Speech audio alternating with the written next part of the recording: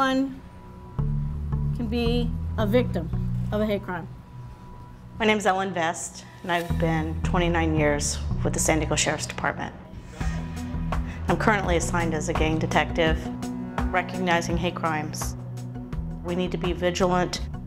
We have a problem with bias-motivated crimes, and it's a growing problem.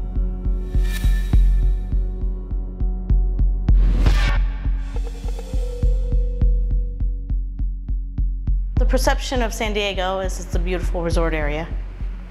However, Southern California seems to be a hotbed for skinheads and skinhead gangs. Today, we're talking about white supremacy and white skinheads. There are different groups. That's just what we see here in San Diego. In a hate crime, you want to think about documentation. It's how you find your motive. Report and document hate incidents.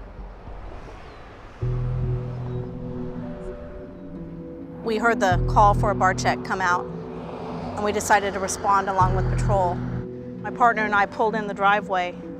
We circled around and saw the two suspects. We followed them with our vehicle, and we pulled behind their vehicle and blocked them in.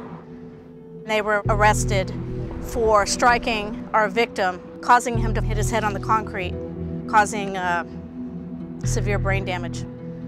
We followed up that case with a search warrant. This tattoo right here is a swastika on his shoulder. We found out that this particular individual would be in the bars on 4/20, which is Hitler's birthday, and he would sing happy birthday to Hitler. Timothy Caban was convicted of this and another hate crime, sentenced to 17 years in prison. Sylvester Wilson was sentenced to a lifetime of this, brain damage. With our victims of these crimes, it takes twice as long for them to recuperate.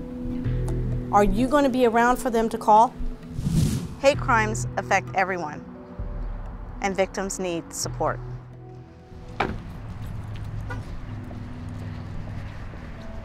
Hello. Hi, Mr. Wilson. Yes. Hi. At least How are one you? of them. Yeah, you are. Hi, Sylvester. How are you? Good, good. You look great. Thank You look great. So you're working on your motor skills?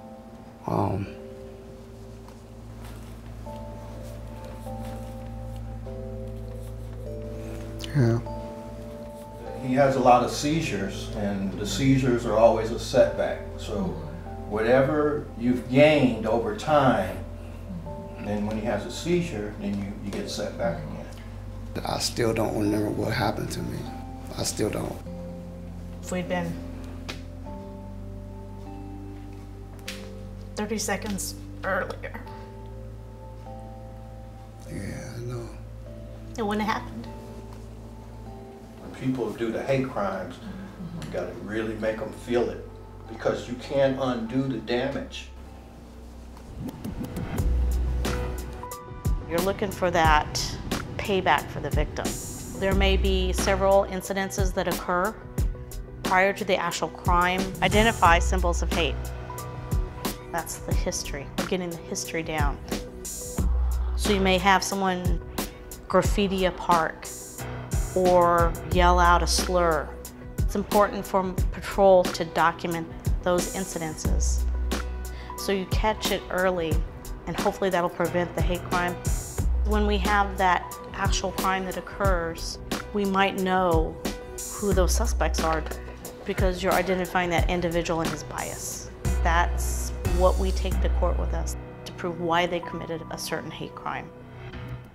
I think the most satisfying thing in my job is getting people to recognize, getting patrol to recognize gangs and to recognize what they're out there doing. The white signifies that he's a racist skinhead, but he hasn't brought blood. With the red shoelaces signifies he's brought blood. If you see two of these guys walking down the street, be afraid of the white laces. He's the one that's going to do the beating to earn his red laces. Anybody can be a victim. You're responding to religious areas in your neighborhoods or where you're working. You're responding to a church, a mosque. So if they cause a hate crime, that means everybody, not just that victim, but that victim's family, that victim's community, and anybody else living in that area are going to say, what? I've had my victims tell me this. I'm moving out of this area. I can't stay here. Hate crimes are message crimes. It's to send a message not only to that victim, but to his community. Don't want you here. It can really affect a lot of people. It's, can you keep the recognition of these guys alive for year after year after year with new patrol guys? Once you're gone, who's going to take that over? Who's going to continue the work? You've got to have your work continued. Identify your suspects. That's the best thing you can do for your community. Work with your community to reduce and prevent hate crime. Working with your community and the people in your community to identify hate crimes or possible hate crimes, you need to listen to the people that call in, and they're calling in bar checks. They're calling in graffiti in the park. I think this community's done a good job of that. They developed a human relations board to make sure that if you didn't feel comfortable calling law enforcement, you felt comfortable calling them and reporting incidences. Then they could be the voice. If you have a watchdog situation where law enforcement's working with the community, working with the people, and it's a good give and take, then hopefully you'll prevent a hate crime from occurring in those areas.